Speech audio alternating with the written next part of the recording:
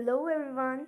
So, as we were doing the chapter number 2 of History, Class 8 NCERT from Trade to Territory, so let's begin the next topic, the Doctrine of Lapse. Okay, so let me give you a very brief definition of Doctrine of Lapse.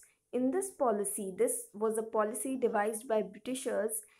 Okay, and in this policy, what was in this policy? If there is no male king after the death of any king, then kingdom would be of British. Okay, if there would be no male heir, for example, if I am the king, so I should have a, if I am the king, so I should have a male, I should have a son, so that he could be the next king of that kingdom.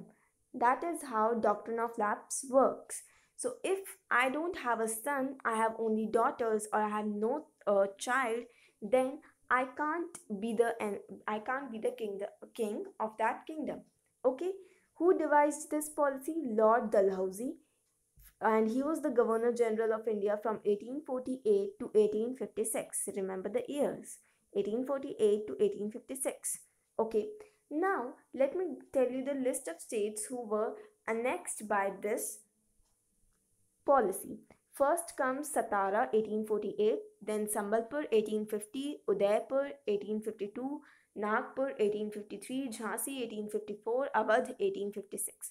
Okay, and when Awadh was annexed by the Doctrine of Lapse, there a rumor, Britishers just made a rumor that Awadh was ruled by the bad Nawabs. The Nawabs was not ruling Awadh well, so that is why Britishers just showed themselves that there was the misgovernment of Awadh, and they need to annex the Awadh.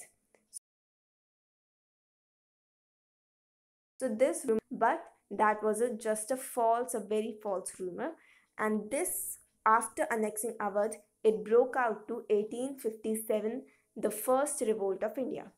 So this was it in this topic. I hope it is clear, and if you doubt, then comment down in the comment box and subscribe the channel, and also hit the like button if you like